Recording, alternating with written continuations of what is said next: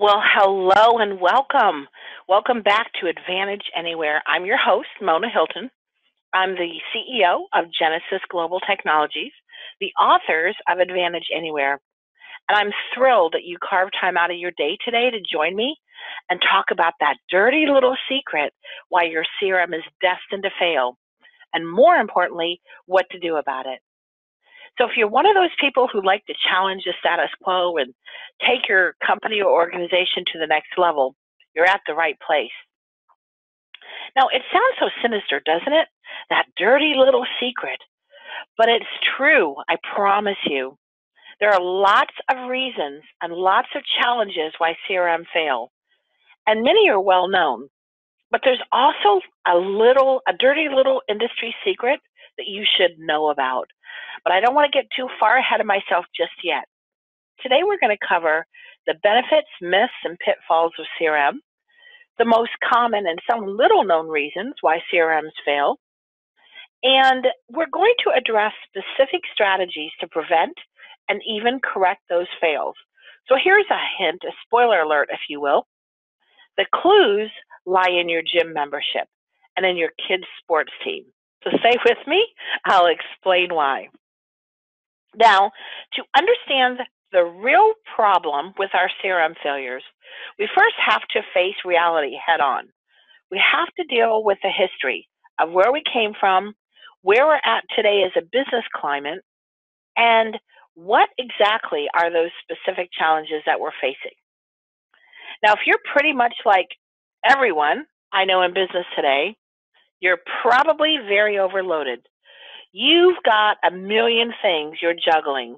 You're spending most of your day juggling your priorities, your emails, your calls, your tasks, your communications, your deadlines, and you've probably got a to-do list that really has no end. You're also probably trying to make all your clients and buyers and customers and employees and bosses all happy. That's a task in and of itself. But all the while, you're dodging distractions that come from your social media buzzing and your phone texting and hundreds of emails that clog up your inbox but really don't align with your goals or where you're headed. And if you also happen to have issues with ADD, you've also got your own self-inflicted distractions, which I can relate to. Now, if you also have a family like I do, it's all compounded by two. Because your other job is what I call myself a domestic goddess. Because you're also making grocery lists, you're playing head chef and coordinating soccer, or in my case, softball schedules. You're acting as a family psychologist. You're a logistics coordinator. You're solving yet another family crisis. If you think about it, it's really an impossible mission. There is no way to get ahead. But yet, you've got to find a way to get it all done. I sometimes call it fanatical busyness.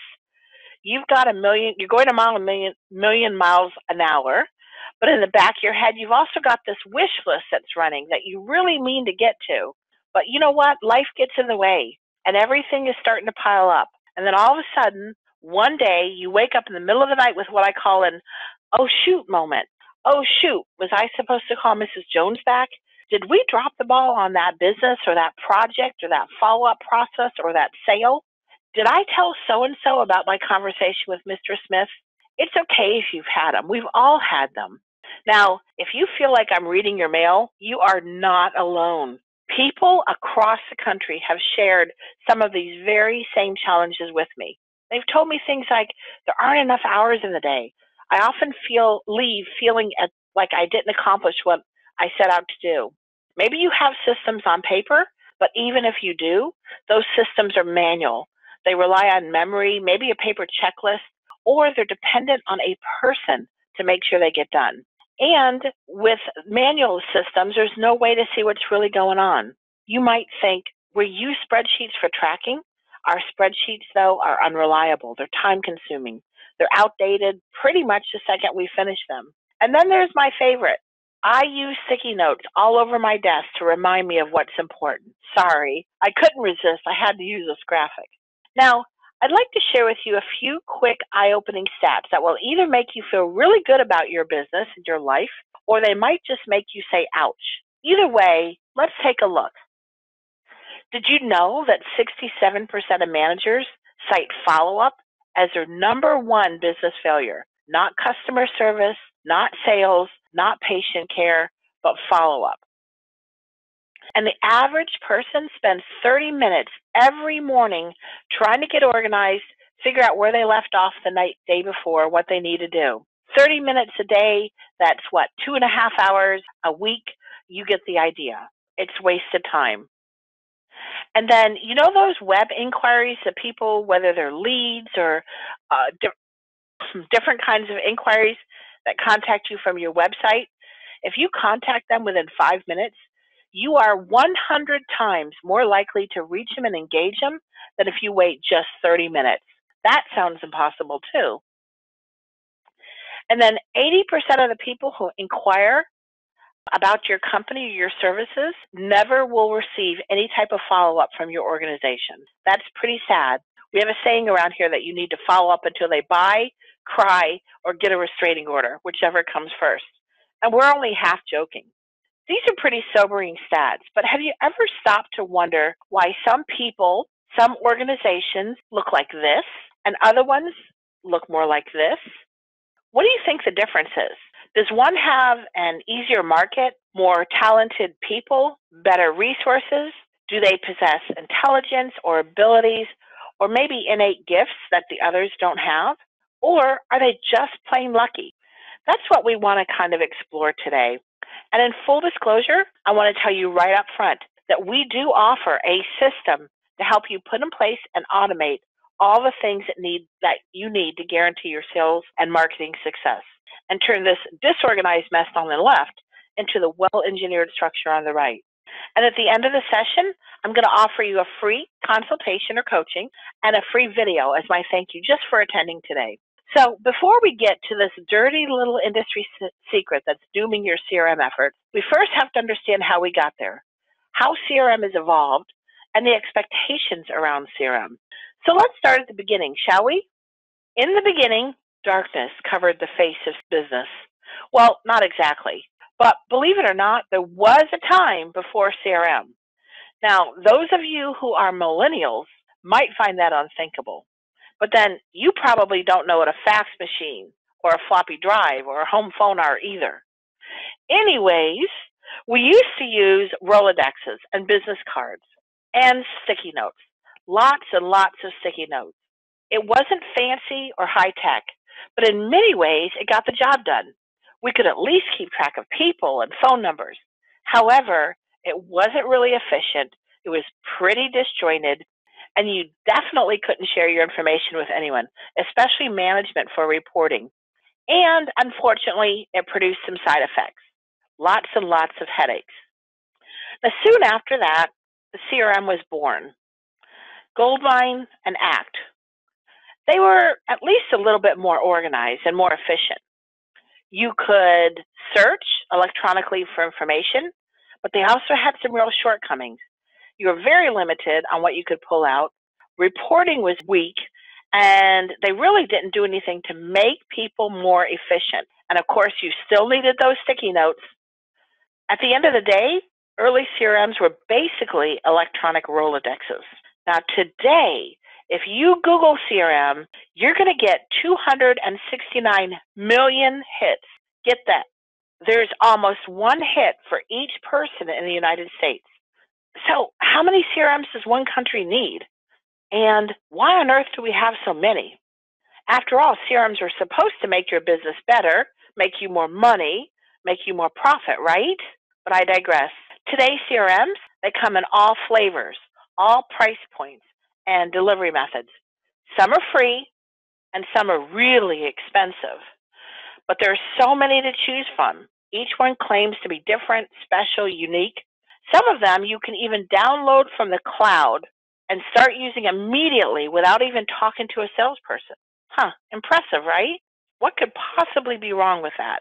And yet, people still aren't using their CRMs. In fact, most people will tell you that they don't like their CRM. A few are forced to use theirs, but many just simply refuse to use their CRM.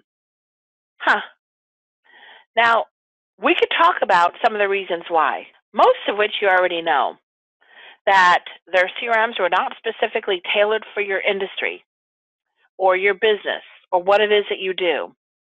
And your people aren't properly trained, so therefore they don't take full advantage of the benefits. Generally speaking, companies buy a CRM off the shelf and they don't customize them around their business model. We could talk about how even today, CRMs aren't much more than electronic Rolodex, a place to look up a name and a number and maybe take a note if you're really diligent. What I mean by that is they don't actually do anything to make you successful. They don't make suggestions for what you should do next for follow-up or next steps. They don't help you or prompt you to do the right actions. Really, they're designed to monitor you, not to assist you. In fact, about a month ago, I was speaking to a very high-level executive at a world-renowned medical company who told me that their CRM, I'm not going to say what the name is, was nothing more than, quote, just another data silo that didn't communicate with their other data points, and people weren't using it or recording their notes. Pretty sad, huh? This is a ginormous company. Let's pause for a moment because you might be wondering what makes me qualified to share on this topic, especially in light of the fact that our company has authored a quote-unquote CRM-like hybrid, one that marries sales and marketing and social communications and follow-up and automation together. This might be a good time to tell you about our story. Now, many of you might already know me. Again, my name is Mona Hilton, and I'm the CEO of Genesis Global Technologies, the authors of Advantage Anywhere. I started the company 25 years ago, but I'm not just a business owner. I'm also a wife, a mom to two amazing kids, and I'm a daughter of an aging mother. This is my mother. Her name is Margaret. She's 89 years young. She lives at home. And despite our protests, she still drives a car, and she absolutely refuses to give up her independence. So I can tell you that I know your world that I'm describing firsthand. I've lived it. In June 1994, I started a technology company. In early 2000, we created Advantage Anywhere specifically for the purpose of addressing all the issues that we were experiencing with ACT, and the clients that we had were complaining about their CRM. They said they were difficult to use, they weren't user-friendly, that they were partial or incomplete, and that they didn't incorporate all the tools you needed for marketing and social media and follow-up, and they required a bunch of add-ons that were expensive and inefficient. And at the end of the day, they were still using sticky notes as reminders.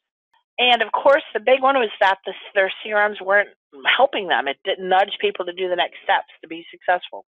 Well, for the last 19 or so years, we have never stopped asking business people just like you, what challenges do you face? What do you wish you could change? And I believe the common challenges can be grouped really into three primary areas. The first one is getting efficient and staying efficient, getting organized, consolidating all those disjointed tools that they're using. The second one was around developing systems, developing processes or workflows or next steps or whatever you want to call them, and then automating and enforcing them to make sure that the processes were being followed and being used. And the third one, of course, was around data, being able to track and manage information and report so that you had accurate information that you could make intelligent, informed decisions with confidence, knowing that the information was accurate. Now, as we noted earlier, as a society, we're busier than we ever have been before, but it feels like we're always running behind, and stress levels are the highest I've ever seen them in 25 years. I would submit to you that it's time to stop, get off that treadmill long enough to assess, reevaluate, and decide what is not working and why. That's why I love this cartoon. It punctuates the sheer futility of being so busy, being busy, that we miss out on real progress, which of course eventually leads to the stress, the frustration, the burnout we see, not to mention those middle of the night, oh shoot moments. Now, I could stop here and easily make the argument that systems are the solution to all the challenges that we face today. Systems make your life predictable because, as I like to say, you can only duplicate your success when you can replicate your process. So, just for grins and giggles, let's play a game. You in the mood to have a little bit of fun? It'll be fun, I promise. So, I'm about to show you a slide with the numbers 1 to 100 on it, but the numbers are not in order. Once I show it to you, I'm going to give you 30 seconds to find the 1, find the 2, then the 3, and so on and so forth, all the way till you get to 100, okay? Okay, here's the slide, and here's 30 minutes or 30 seconds on the clock. Let's go ahead and find a 1, 30 seconds, 2, 3, 4, and so on and so forth. 20 seconds left.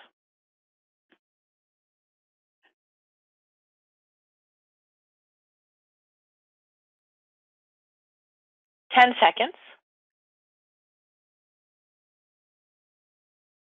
5, 4, 3, 2, 1. Okay, time's up. So tell me, how'd you do? Did anybody on this call get all the way to 100? If so, please send me a message. I've never had anyone get to 100. What about 75? No? Well, tell me, how are you feeling right now? Maybe you're a little flustered, you're frustrated. You might even be angry that I didn't give you enough time. That's fair. Probably wasn't. But now I want to show you a different approach. I want to try this again, but this time I want to show you a system. Here are the same 100 numbers, but now they're organized into 4 quadrants. And you're going to find that once you find the 1, the top left, you're going to find the 2 in the same position in the second quadrant, and the 3 in the same position, and the 4. And once you find the 5, you'll easily find the 6, the 7, the 8. You get the idea. So we're going to try this again. I'm going to give you another 30 seconds, and let's see how you do. You ready? Here you go. 30.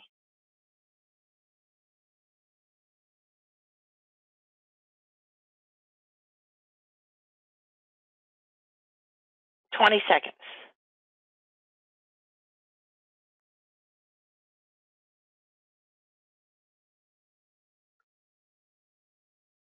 10.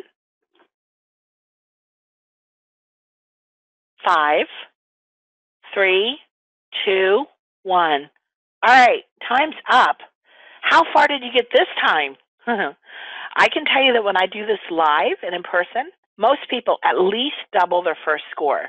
And more importantly, they're much more relaxed. They're a lot happier with the results. How about you? The point of this exercise is to demonstrate how much easier, faster, and less stressful a project or job is when you have a system and you know how to use the system. I know, I'm preaching to the choir. So you might be thinking right now, you know, Mona, are you just telling me that we need a system? Are you telling me we need to get a CRM? Or we have a CRM? Or okay, I'll get a CRM. That'll solve all of our problems. I'll tell you what, I wish CRMs alone were the answer, because if they were, we wouldn't have spent the last 19 or so years and all that money filling in the gaps. But as we've already pointed out, CRMs are flawed and they fail.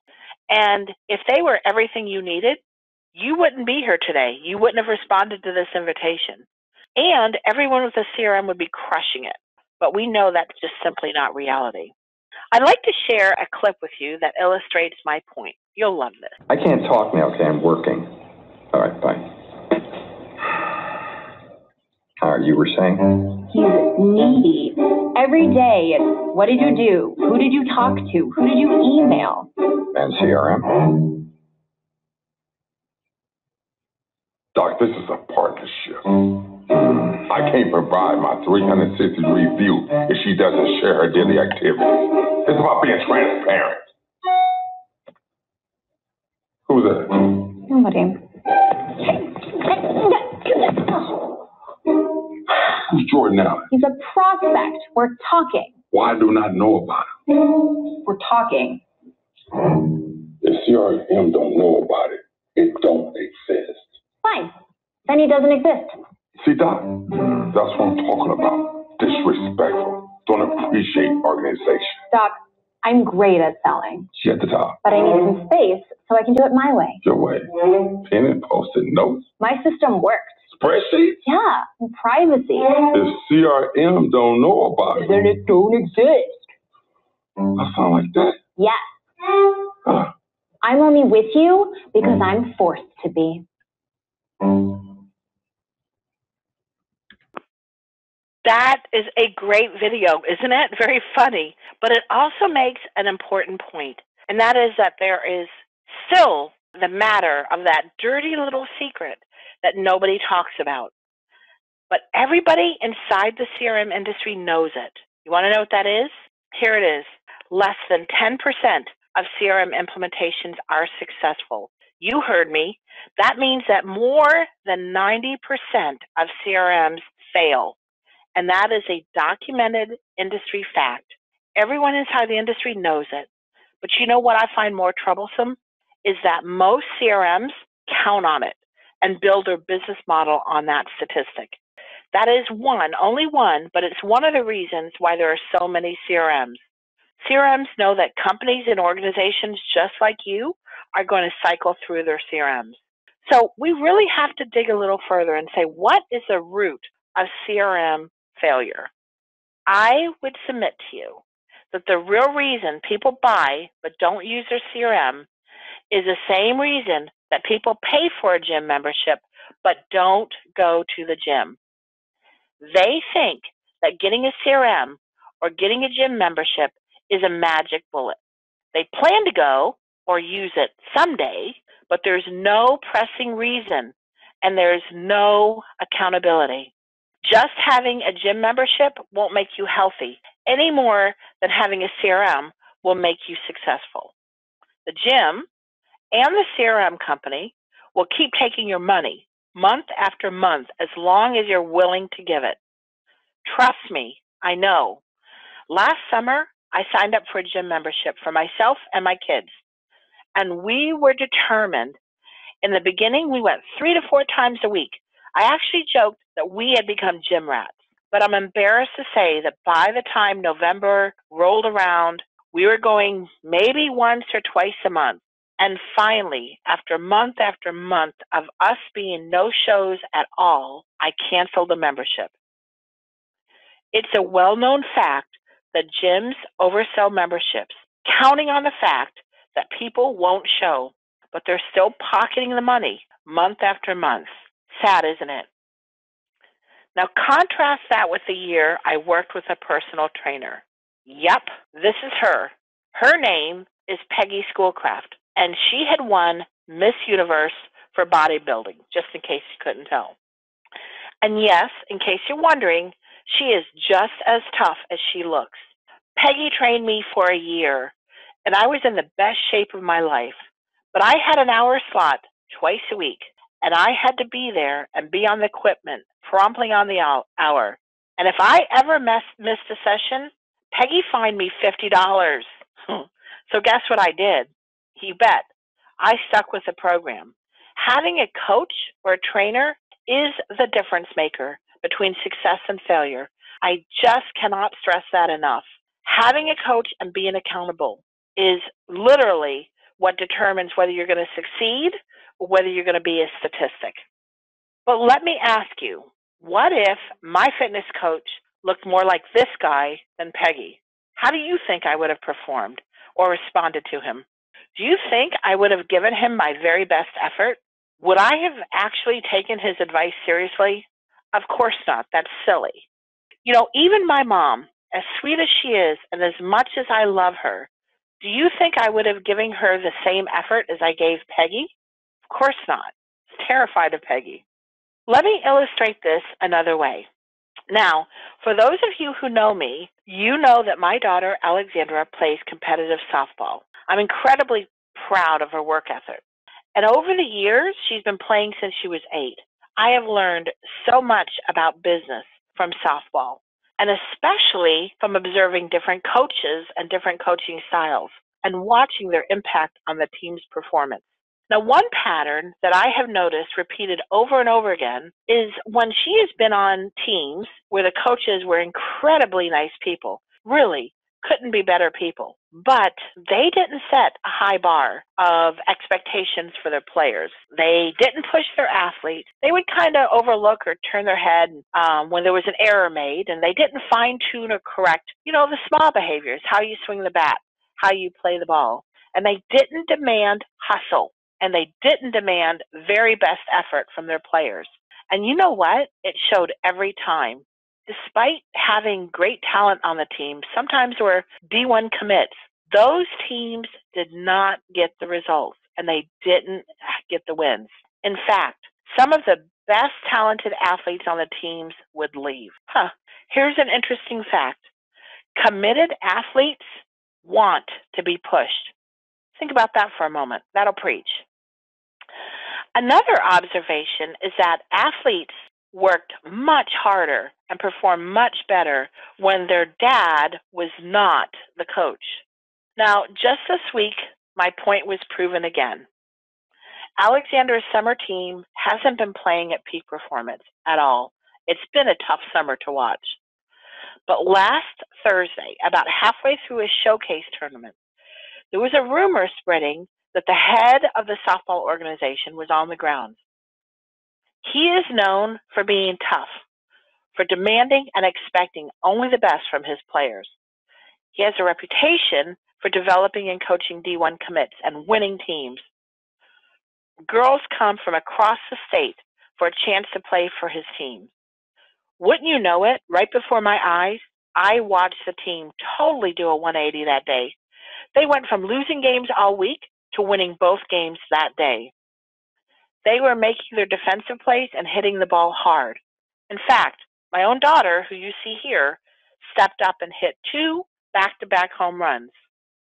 So don't tell me that tough coaching doesn't work. It does. So let's kind of pull all this together. 90% of CRMs fail. Why? One, they were never the right for your business model, your industry. They weren't specific for what you do. Or 2, they weren't customized. They weren't tailored for your unique needs. You just took it off the shelf and tried to use it. And 3, of course, was an adoption issue. People don't use their CRM because they say they're too difficult, that they don't do anything for them. It's all the what's in it for me radio station. They haven't been trained properly, but most importantly, there's no accountability. So the conclusion that we come to is that CRMs alone are not the solution. So what is the solution? And here's the money. A complete system consists of having the right talent, plus having the right tools, plus having credible, firm coaching and accountability. That is the system that gets you to peak performance. That's it. It's not just having talent or just having a CRM or just having any of them. It's having all together that work well. Now, sometimes coaching can come from the inside. But then there's that whole daddy coach dynamic that we talked about earlier. It just doesn't draw out the best in people. More often, coaching and consulting gets measurably better results when it's an outside expert source who has perspective, can be objective, and yields the authority to get peak performance and maximum results. Honestly, I would rather you have B-grade talent and B tools, but an A-grade coaching and A talent and tools with no coaching. Let me say that again. I'd rather you have B-grade talent and B tools, but A-grade coaching than A talent and tools with no coaching. It's that important to the success of your people, to the morale of your teams, and the efficiency of your organization, ultimately to your bottom line. So what now? What do we do with this information? Well, for starters, I'd like to congratulate you. Congratulations on investing some of your time and attention today.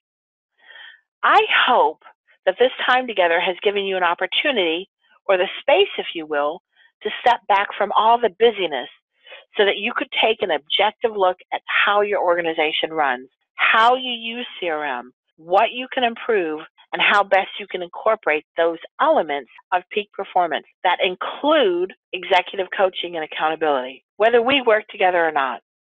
However, if you do want to take the next step and you really want to get serious about making the most of your talent, your time, and your tools, I've got good news for you. We can make that a reality for you.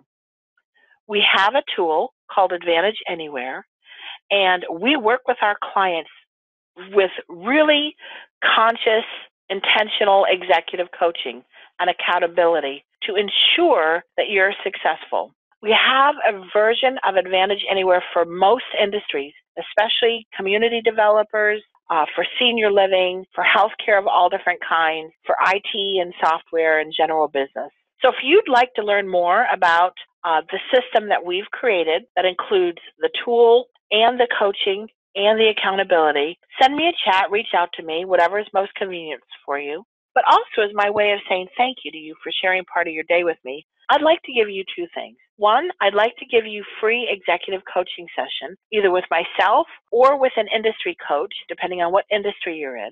I'd also like to give you the 37 stats every leader must know and measure. It's a video, it's my free gift to you. It's really a fun, toe-tapping music video, but it's packed with eye-opening stats that you may or may not be aware of and might just shock you. Well, our time here together is coming to an end, so I want to thank you one more time for joining me today. I'm honored you're here. I'd be super honored to meet you by phone or in person, so feel free to reach out to me if you need anything or if you just want to brainstorm.